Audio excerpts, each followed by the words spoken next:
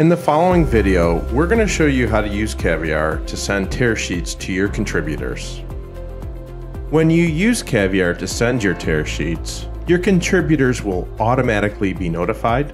You can schedule to send on a future date. The link to download tear sheets will never expire. And since we'll be able to verify the tear sheet files, we can help your contributors locate them, as well as quickly resolve possible disputes.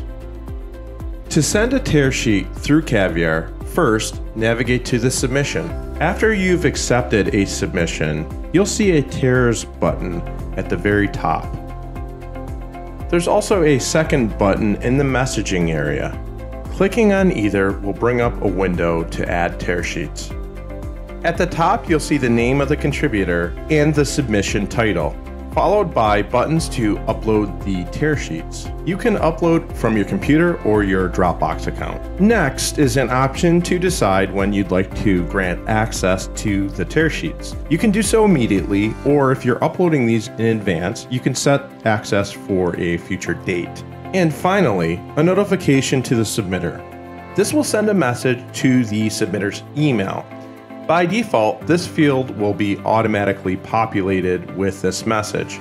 However, you can change it to fit your needs. Let's upload tear sheets for this submission. I'm going to upload them from my computer.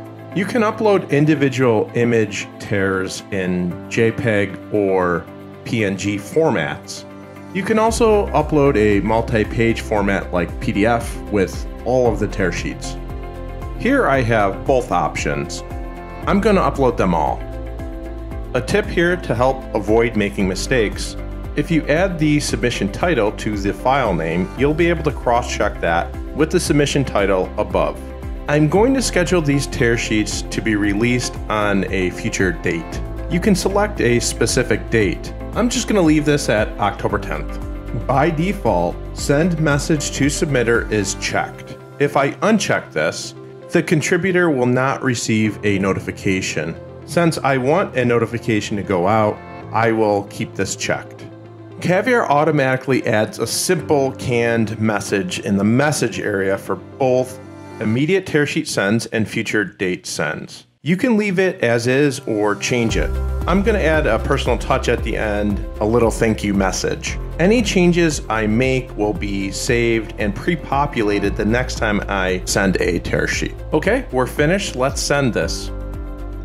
As an editor, once tear sheets have been sent, you'll be able to view them immediately directly on the submission. Contributors will be able to view and download them based on the time frame you select. These links will not expire. Contributors will be able to view and download these tear sheets indefinitely. And that's how you send tear sheets to your contributors using Kavyar and keep all of your files and records in one simple place: Kavyar.